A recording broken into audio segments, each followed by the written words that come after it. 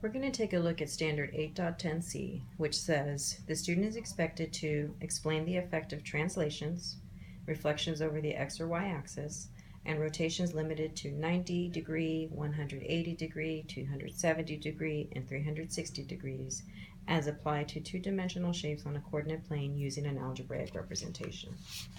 I would like to take a moment with you and share some information that comes from TEA. It comes from the Mathematics TEAC Supporting Information document for grade 8. In that document, it says that students may be given a rule to apply to the vertices of a geometric figure in order to graph a transformation.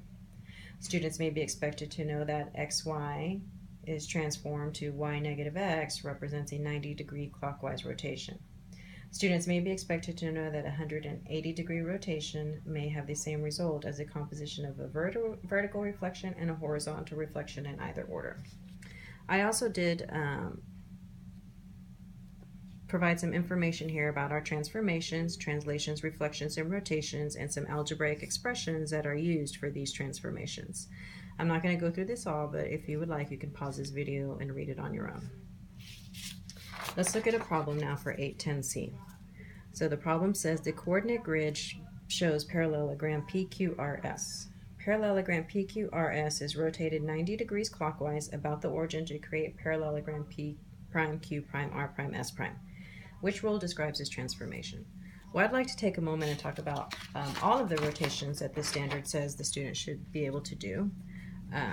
First, let's look at our original image, which is provided here. Let's list the coordinates of this image. So P has the coordinates of -6, +4.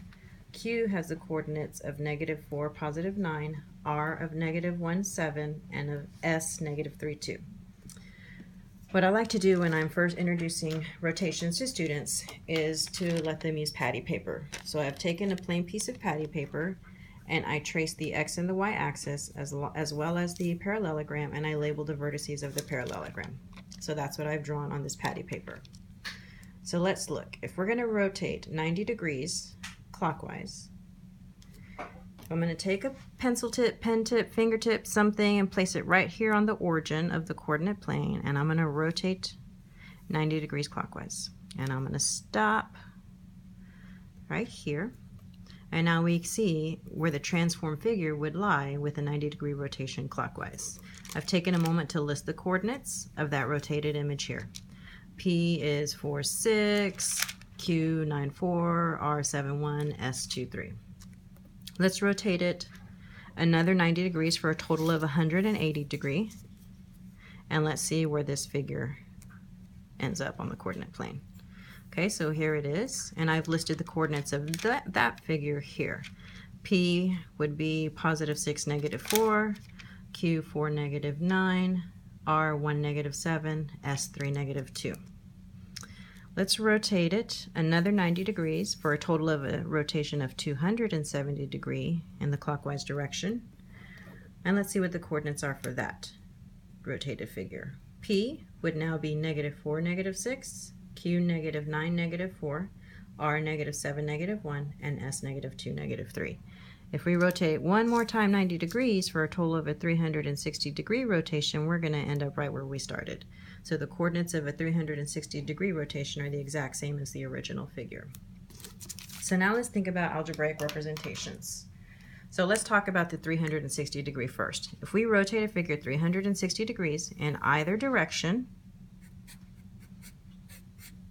the coordinates are going to be the same because you're going to end right where you started from. Now let's look at a 180 degree rotation. So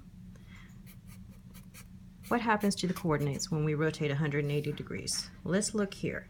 So I have the same x and y values, but the signs are different.